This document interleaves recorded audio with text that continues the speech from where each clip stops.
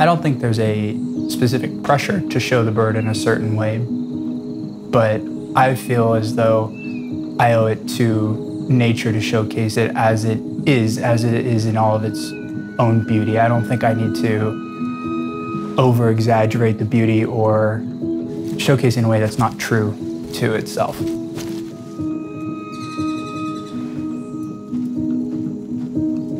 Scouting a new country and then looking for new birds is perhaps one of my absolute favorite things. I spend on average anywhere from about 180 to 250 days traveling. You get used to being uncomfortable.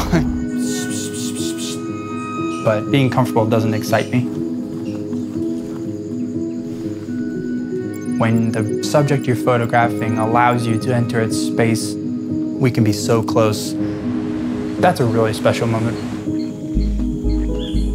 You've got very little control over the bird and the environment, but what you do have control over is the camera. Because you may only get 1 second, and that's a long time for a bird to be in one pose.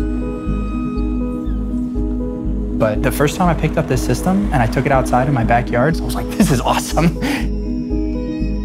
It's getting all these birds in flight, mourning doves, starlings. I mean, those things fly fast. The OM-1 picks the bird out of the air and even track the head and the eye. And then this battery's lasting all day. I had 1 battery per day and I still had maybe 10–12% left at the end.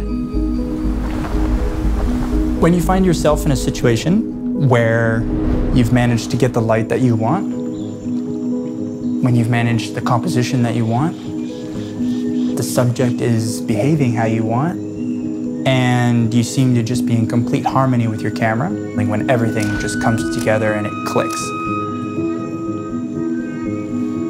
Well, it's a moment that you'll never forget.